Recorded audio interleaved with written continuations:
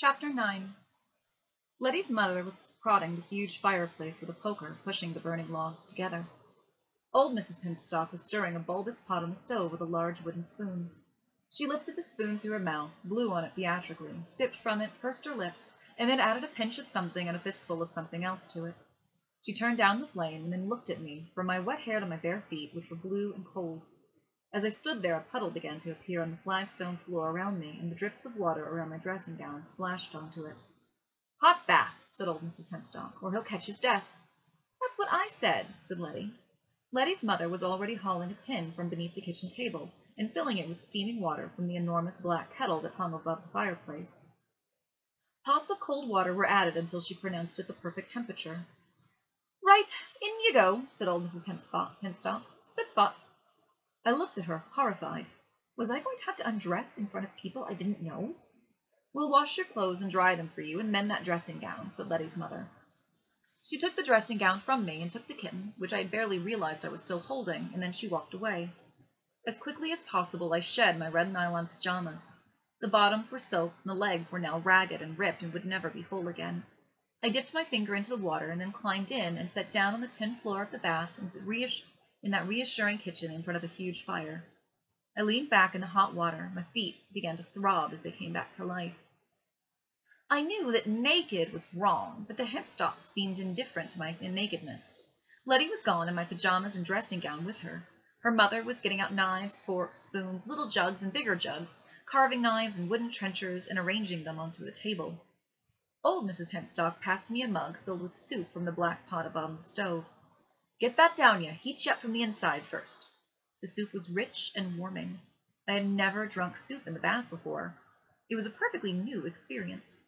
When I finished the mug, I gave it back to her, and in return she passed me a large cake of white soap and a face flannel and said, "Now get scrubbing. Rub the life and the warmth back into your bones." She sat down on the rocking chair on the other side of the fire and rocked gently, not looking at me. I felt safe. It was as if the essence of grandmotherliness had been condensed into that one place, that one time. I was not at all afraid of Ursula Monkton, whatever she was. Not then. Not there. Young Mrs. Hempstock opened the oven door and took out a pie in its shiny, crusty brown and glistening, and put it on the window ledge to cool. I dried myself off with the towel they brought me, and the fire's heat drying me as much as the towel did. Then Letty Hempstock returned and gave me a voluminous white thing, like a girl's nightdress, but made of white cotton with long arms, and the shirt that draped to the floor, and a white cap. I hesitated to put it on until I realized what it was. A nightgown. I had seen pictures of them in books. Wee Willie Winkie ran through the town wearing one in every book of nursery rhymes I had ever owned. I slipped into it. The nightcap was too big for me, and I fell down over my face, and Letty took it away at once. Dinner was wonderful. There was a joint of beef with roast potatoes, golden crisp on the outside and soft and white on the inside. Buttered greens I did not recognize, although I think now that they might have been nettles. Roasted carrots all blackened and sweet.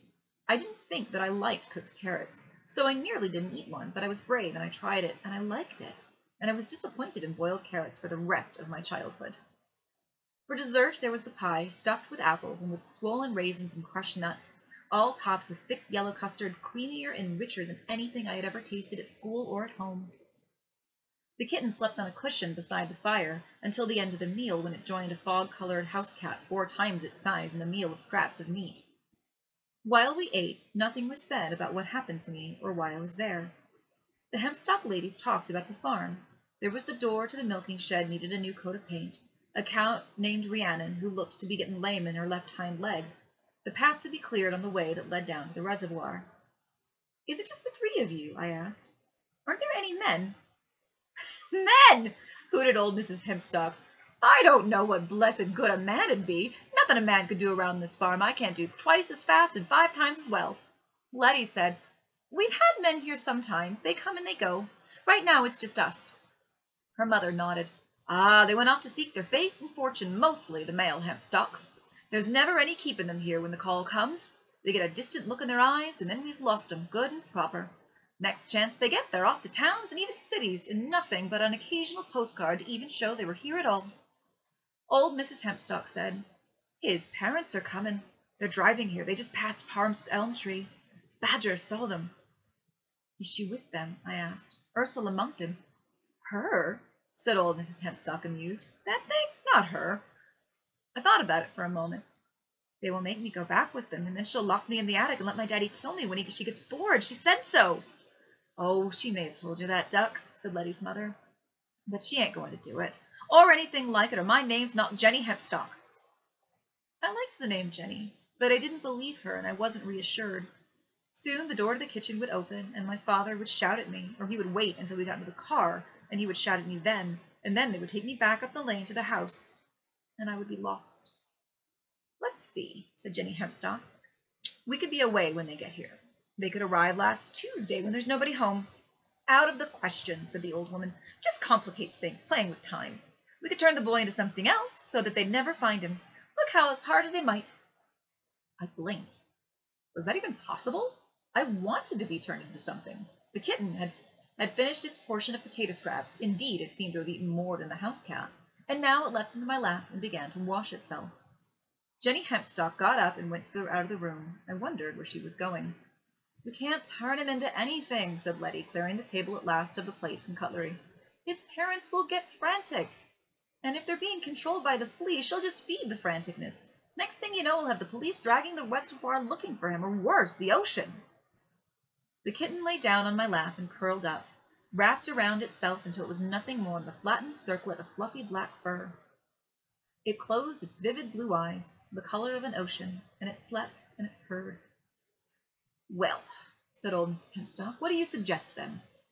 Letty thought, pushing her lips together, moving them over to one side. Her head tipped, and I thought she was running through alternatives. Then her face brightened. Snip and cut, she said. Old Mrs. Hempstock sniffed. Ah, you're a good girl. I'm not saying you're not, but snippage. Well, you couldn't do that, not yet. You have to cut the edges out exactly, sew them back without seams showing. What would you cut out? The flea won't let you snip her. She's not in the fabric. She's outside of it. Jenny Hempstock returned. She was carrying my old dressing gown. I put it through the mangle, but it's still a little damp. That'll be the edges sharper to line up. You don't want to do needlework when it's still damp. She put the dressing gown down on the table in front of the old Mrs. Hempstock, and then she pulled out from the front pocket of her apron an old pair of scissors, black and gold, a long needle, and a spool of red thread. Rowanberry and red thread stop a witch in her speed, I recited. It was something I had read in a book. That'd work and work well, said Letty, if there was any witches involved in all this, but there's not. Old Mrs. Hempstock was examining my dressing gown. It was brown and faded with a sort of sepia tartan across it. It had been a present of my father's parents, my grandparents, several birthdays ago, when it had been comically big on me. Probably, she said, as if she were talking to herself, it would be best if your father was happy for you to stay the night here. But for that to happen, they couldn't be angry with you or even worried. The black scissors were in her hand and already snipping, and then, when I heard a knock on the front door and Jenny Hempstock got up to answer it, she went into the hall and closed the door behind her. Don't let them take me, I said to Letty. Hush, she said, I'm working here. While grandmother's snipping, you just be sleepy and at peace. Happy. I was far from happy, and not in the slightest bit sleepy. Letty leaned across the table and she took my hand. Don't worry, she said.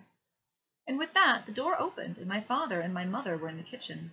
I wanted to hide, but the kitten shifted reassuringly on my lap, and Letty smiled at me, a reassuring smile. We're looking for our son, my father was telling Mrs. Hempstock, and we have reason to believe. And even as he was saying that, my mother was striding toward me. Here he is! Darling, we were worried silly. You're in a lot of trouble, young man, said my father. Snip, snip, snip went the black scissors, and the irregular section of fabric that old Mrs. Hempstock had been cutting fell onto the table. My parents froze. They stopped talking, stopped moving. My father's mouth was still open. My mother stood on one leg, as unmoving as if she were a shopping window dummy. What did you do to them? I was unsure whether or not I ought to be upset. Jenny Hempstock said, Oh, they're fine, just a little snipping, then a little sewing, it'll be good as gold. She reached down to the table, pointed to the scrap of folded dressing gown tartan resting upon it. That's your dad and you in the hallway, and that's the bathtub. She sniffed that out. So without any of that, there's no reason for Daddy to be angry with you. I hadn't told him about the bathtub, and did not wonder how she knew. Now the old woman was threading the needle, and with the red thread she sighed theatrically. old eyes, she said. But she licked the tip of the thread and pushed it through the eye of the needle without any apparent difficulty. Letty, you'll need to know what his toothbrush looks like, said the old woman. She began to sew the edges of the dressing gown together with tiny, careful stitches. What's your toothbrush look like? Asked Letty quickly. It's green, bright green, sort of appley green. It's not very big, just a green toothbrush, my size. I wasn't describing it very well, I knew, and I pictured it in my head and tried to find something more about it that I could describe to set it apart from all other toothbrushes. No good.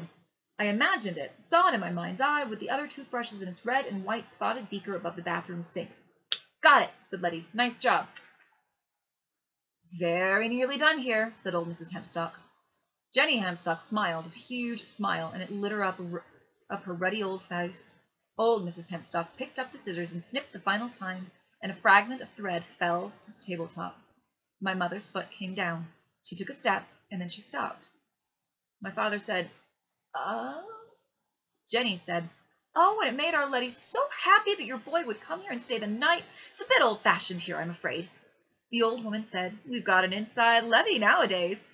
I don't know how much more modern anybody would be. Outside lavies and chamber pots were good enough for me. He ate a fine meal, said Jenny. Didn't you? There was pie, I told my parents, for dessert. My father's brow was creased. He looked confused. Then he put his hand into the pocket of his car coat and pulled out something long and green with toilet paper wrapped around the top. You forgot your toothbrush? I thought you'd want it. Now, if he wants to come home, he can come home, my mother said to Jenny Hempstock. He went to stay the night at Kovacia's house a few months ago, and by 9 he was calling us to come and get him. Christopher Kovacs was 2 years older and had a head taller than me, and he lived with his mother in a large cottage opposite the entrance to our lane, by the old green water tower. His mother was divorced. I liked her. She was funny and drove a VW Beetle, the first I had ever seen. Christopher owned many books I had not read, and was a member of the Puffin Club. I could read his Puffin books, but only if I went to his house. He would never let me borrow them. There was a bunk bed in Christopher's bedroom, although he was an only child. I was given the bottom bunk, and the night I stayed there, once I was in bed and Christopher Kovacs' mother had said good night to us, she had turned out the bedroom light and closed the door. He lay down and began squirting me with a water pistol he'd hidden beneath his pillow. I didn't know what to do. This isn't like when I went to Christopher Kovacs' house, I told my mother, embarrassed. I like it here. What are you wearing? She stared at my wee willy winky nightgown in puzzlement. Jenny said, Oh, he had a little accident. He was wearing that while his pajamas are drying. Oh, I see, said my mother. Well, good night, dear. Have a nice time with your new friend. She peered down at Letty. What's your name again, dear? Letty, said Letty Hempstock. Is it short for Letitia? Asked my mother. I knew a Letitia when I was at university. Of course, everybody called her Lettuce. Letty just smiled and did not say anything at all. My father put my toothbrush down on the table in front of me. I unwrapped the toilet paper around the head. I was, unmistakably, my green toothbrush. Under his car coat, my father was wearing a clean white shirt and no tie. I said, Thank you. So, said my mother, what time should we buy to pick him up in the morning? Jenny smiled even wider. Oh, Letty'll bring him back to you. Oh, we should give you some time to play tomorrow morning. Now, before you go, I baked some scones for this afternoon.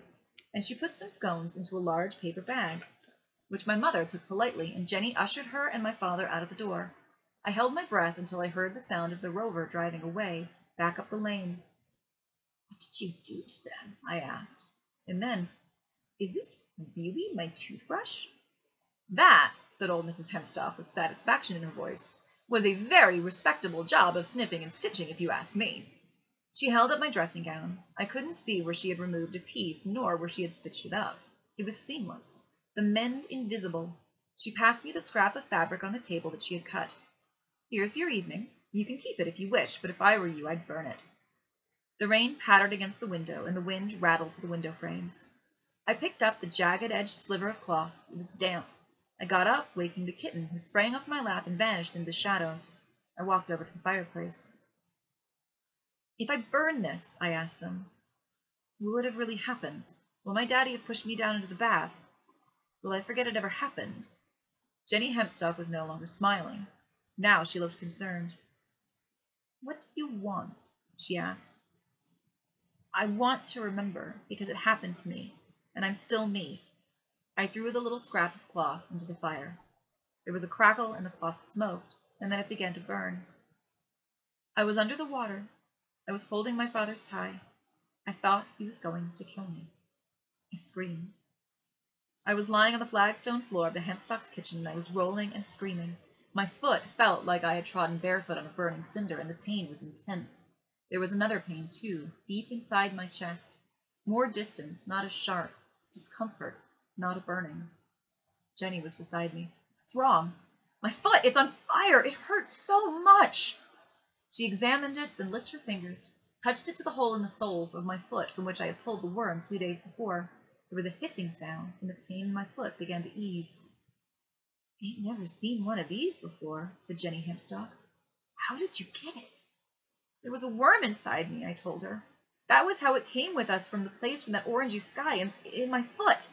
And then I looked at Letty, who had crouched beside me and was now holding my hand, and I said, "I brought it back. It was my fault. I'm sorry." Old Mrs. Hempstock was the last to reach me. She leaned over, pulled the sole of my foot up into the night. "Nasty," she said, "and very clever. She left the hole inside you so she could use it again. She could have hidden inside you if she needed to and used you at the door to go home. No wonder she wanted to keep you in the attic. So, let's strike while the iron's hot, as the soldier said when he entered the laundry." She prodded the hole in my foot with her finger. It still hurt, but the pain had faded a little, and now it felt like a throbbing headache inside my foot. Something fluttered in my chest, like a tiny moth, and then was still. Old Mrs. Hempstock said, "Can you be brave?" I didn't know. I didn't think so. It seemed to me that all I had done so far that night was run from things. The old woman was holding the needle she had used to sew at my dressing gown, and she grasped it now, not as if she were going to sew anything with it, but as if she were planning to stab me. I pulled my foot back. "What are you going to do?" I pulled my foot back. "What are you going to do?" Letty squeezed my hand. "She's going to make the hole go away. I'll hold your hand. You don't have to look, not if you don't want to." "It'll hurt," I said. "Stuff and nonsense," said the old woman. She pulled my foot towards her so the sole was facing her, and stabbed the needle down. Not into my foot, I realized, but into the hole itself. It didn't hurt. Then she twisted the needle and pulled it back toward her. I watched, amazed, as something that glistened, it seemed black at first, then translucent, then reflective, like mercury, was pulled out from the sole of my foot on the end of the needle. I could feel it leaving my leg. The sensation seemed to travel all the way up inside, up my leg, through my groin and my stomach and into my chest. I felt it leave me with relief. The burning feeling abated, as did my terror. I watched old Mrs. Hempstock reel the thing in.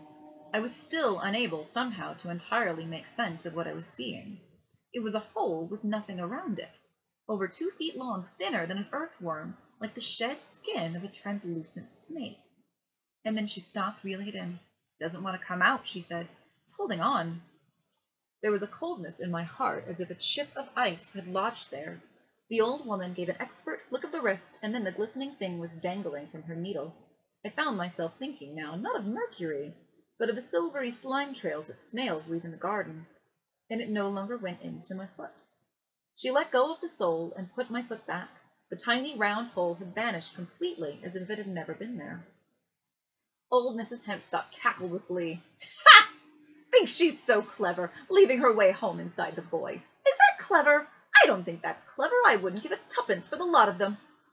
Jenny Hempstock produced an empty jam jar, and the old woman put the bottom of the dangling thing into it, then raised the jar into a hole. At the end, she slipped the glistening invisible trail off the needle and put the lid in the jam jar with a decisive flick of her bony wrist. "Ha!" she said, and again, "Ha ha!" Letty said, "Can I see it?" She took the jam jar and held it up to the light. Inside the jar, the thing had begun lazily to uncurl. It seemed to be floating, as if the jar had been filled with water. It changed color, as if caught the light in a different way, sometimes black, sometimes silver. An experiment that I had found in a book of things boys could do, and which I had, of course, done. If you take an egg and blacken it completely with the soot from a candle flame, and then put it in a container filled with salt water, it will hang in the middle of the water, and it will seem to be silver, a peculiar artificial silver that is only a trick of the light.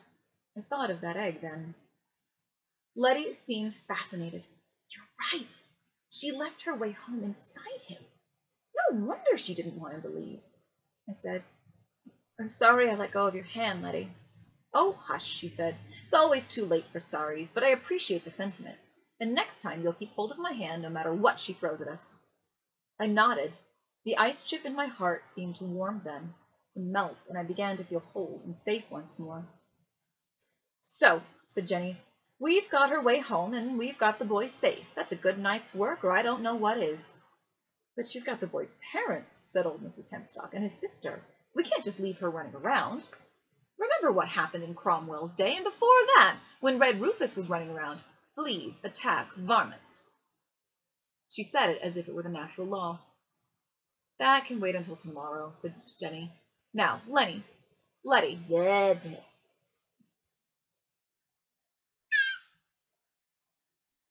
That can wait until tomorrow. Now, Letty, take the lad and find a room for him to sleep in. He's had a long day." The black kitten was curled up in the rocking chair beside the fireplace. "Can I bring the kitten with me?" "If you don't, she'll just come and find you." Jenny produced 2 candlesticks, the kind with big round handles, and each one with a shapeless mound of white wax in it. She lit a wooden taper from the kitchen fire, then transferred the flame from the taper first to one candlestick and then to the other. She handed one candlestick to me and the other to Letty. "Don't you have electricity?" I asked. There were electric lights in the kitchen, big old-fashioned bulbs hanging from the ceiling, their filaments glowing. "Not in that part of the house," said Letty. "The kitchen's new. Sort of. Put your hand in front of your candles as you walk, so it doesn't blow out." She cupped her own hand around the flame, and as she said this, and I copied her, and I walked behind her, the black kitten followed us up the kitchen through the wooden door painted white, down a step, and into the farmhouse.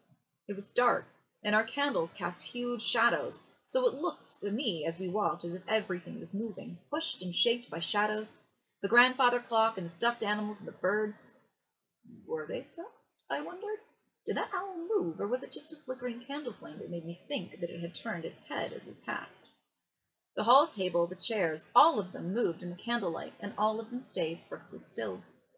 We went up the 7th stairs, and then up some steps, and we passed an open window. Moonlight spilled into the stairs, brighter than our candle flames. I glanced up through the window, and I saw the full moon. The cloudless sky was splashed with stars beyond all counting. "That's the moon," I said. "Gran likes it like that," said Letty Hemstock. "But it was a crescent moon yesterday, and now it's full, and it was raining. It is raining, but now it's not. Oh, Gran always likes the full moon to shine on this side of the house. She says it's restful, and it reminds her when she was a girl. And it means you don't trip on the stairs." The kitten followed us up the stairs in a sequence of bounces. It made me smile. At the top of the house was Letty's room, and beside it another room, and it was this room that we entered. A fire blazed in the hearth, illuminating the rooms with orange and yellows. The room was warm and inviting. The bed had posts at each corner, and it had its own curtains. I had seen something like this in cartoons, but never in real life. "There's clothes already set out for you to put on in the morning. I'll be asleep in the room next door if you want me. Just shout or knock if you need anything, and I'll come in. Gran said for you to use the inside lavatory, but it's a long way through the house, and you might get lost. So, if you need to do your business, there's a chamber pot under the bed, same as there's always been." I blew out my candle, which left the room illuminated by the fire in the hearth, and I pushed through the curtains and climbed up into the bed. The room was warm, but the sheets were cold as I got in them. The bed shook as something landed on it, and then small feet patted on the blankets, and a warm, furry presence crushed itself into my face, and the kitten began softly to purr. There was still a monster in my house, and, in a fragment of time that had, perhaps, been snipped out of reality, my father had pushed me into the water of the bath and tried, perhaps, to drown me. I had run for miles through the dark. I had seen my father kissing and touching the thing that called itself Earthsoul Mountain. The dread had not left my soul. But there was a kitten on my pillow, and it was purring in my face, and vibrantly, gently, with every purr, and very soon I slept.